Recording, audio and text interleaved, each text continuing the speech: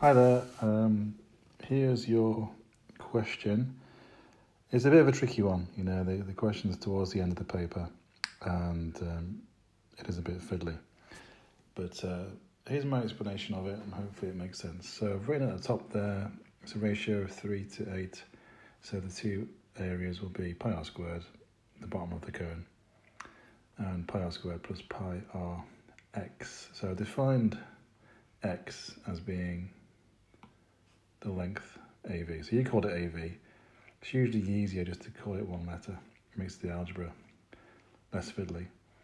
And you also defined the radius as being AB over 2. So just change that to R. Well, you'll see why later. It's just a lot easier just to use one letter. So there we go. So that's the first thing. Okay, so next up it says the area of the base of the cone, the ratio of the two is 3 to 8. So pi r squared and then pi r squared plus pi rx. So times 3/8, which is going to make them equal to each other. So what we're trying to do here is find r over x, because what we want to find, of course, is the angle. Oh, what colour should I go for? I want something dark. So I'll go black. So try to find this angle. So from our knowledge of trigonometry, r and x, because this is a right angle triangle, r and x will enable us to find this angle by using which trig identity? I'll tell you at the end. But r over x, and then one of the trig identities, trig relationships, either sine, cos or tan, will give us this angle here. We'll call it theta. Okay, so doing that, then we need to find r over x. So that means we just need to rearrange what's above to make r over x the subject. I think initially that looks quite tricky, but if you do the usual things, which is get rid of the division, get rid of the brackets, that makes things a bit easier. So if I put in now 8 pi r squared is equal to pi r squared plus 3 pi rx, but just times that by 3 at the same time just to save time.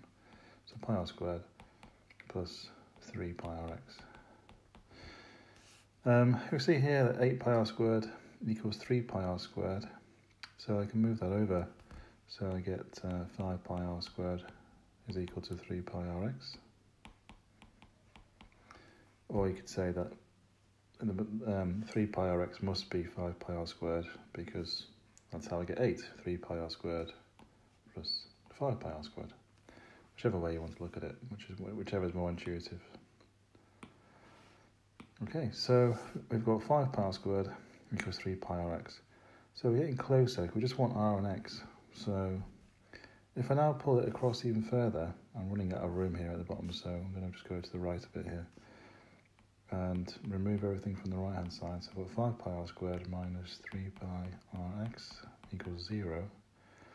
And then do what we often do in this situation, which is factorise it. So what's common is pi and r. So I'll just take that outside of the brackets. Whoops, done that wrong. Start again. Pi r is going to be 5r minus 3x equals 0. So we've got two options here. Either pi r equals, excuse me, either pi r equals 0 or 5r minus 3x equals 0.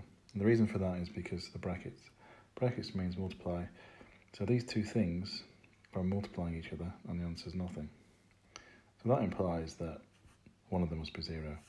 Now pi r is not 0 because pi is a number and r is a distance. Times them together, definitely not that. So it must be the other one. So 5r minus 3x equals 0. Hopefully you can see where this is going, because we're going to make r over x a subject. So if I move the x over, divide by x, divide by 5, really running out of room here, sorry, then I'm going to get r over x is equal to 3 over 5. So that's the same as cosine of the angle, r divided by x, isn't it? It's the width divided by the hypotenuse. So we'd use cosine there. Cos theta is equal to the width normalised using x. So all I've got to do now is inverse cos of 3/5. Inverse cos of 3/5. Now you probably looked that one up on the calculator, but what that will be is, if we quickly draw it, you can actually see what it would be. So this would be effectively 3, and this would be 5. If that's the case, this would actually be 4, because it's a 3, 4, 5 triangle. So the angle to this will turn out to be 53.1 degrees. It's actually quite a famous angle. So that should be the answer. It looks quite reasonable. So if you want to have a go, make sure that you can work your way through that. Yeah, it is tricky, but it's a question towards the end of the exam, you know, it's for the real top students, something to push them, which is good. But obviously it takes a little bit of knowledge and skill. Any questions on that, get in touch and make sure you're happy with it. Okay, speak soon.